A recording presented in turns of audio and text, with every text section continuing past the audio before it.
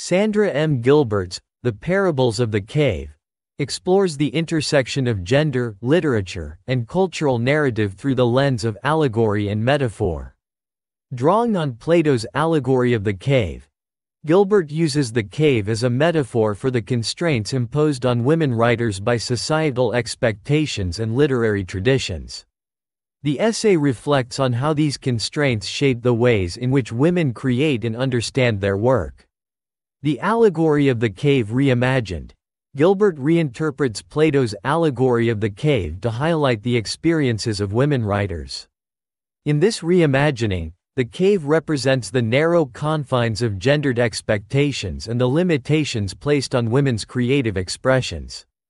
Just as prisoners in the cave are bound by their limited perception, women writers are constrained by societal norms and the prevailing literary canon that often marginalizes their voices.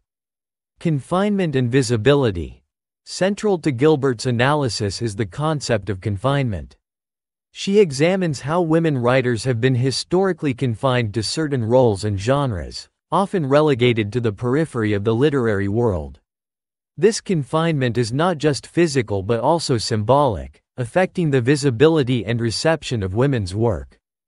Gilbert argues that overcoming this confinement requires breaking free from these restrictive norms and gaining recognition for their contributions.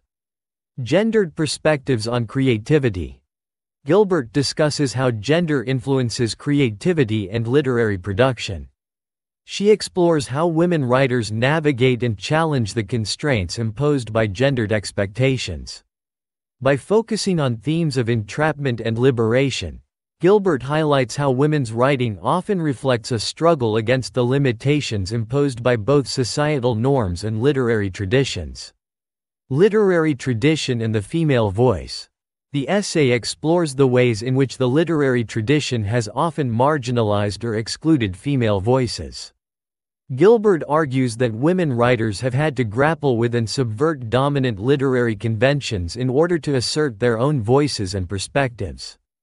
This struggle is reflected in their works, which frequently engage with themes of rebellion and self-assertion. The role of the literary canon. Gilbert critiques the literary canon and its impact on women writers. She discusses how the canon has historically favored male authors and often excluded or undervalued women's contributions. By examining the ways in which the canon is constructed, Gilbert calls for a re-evaluation of what is considered valuable literature and a more inclusive approach to recognizing women's literary achievements. The intersection of personal and political. The essay examines the intersection of personal and political dimensions in women's writing.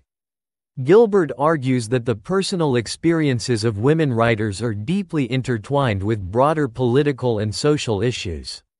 By addressing both personal struggles and societal injustices, women's literature often provides a nuanced critique of the power structures that shape their lives.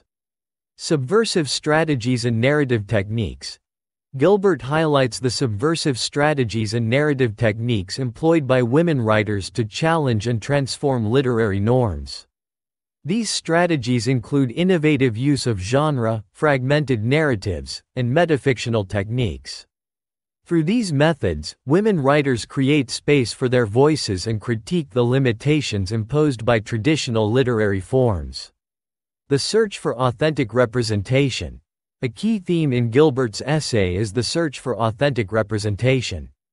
She explores how women writers strive to represent their own experiences and perspectives in a literary world that often tries to define them according to male standards.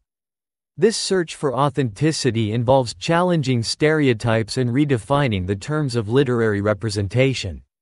The Parables of the Cave offers a critical examination of the constraints faced by women writers and the ways in which they navigate and resist these limitations.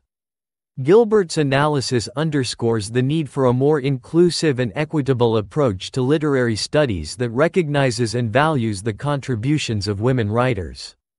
By reimagining Plato's allegory in the context of gender and creativity, Gilbert provides valuable insights into the ongoing struggles for visibility and representation in literature.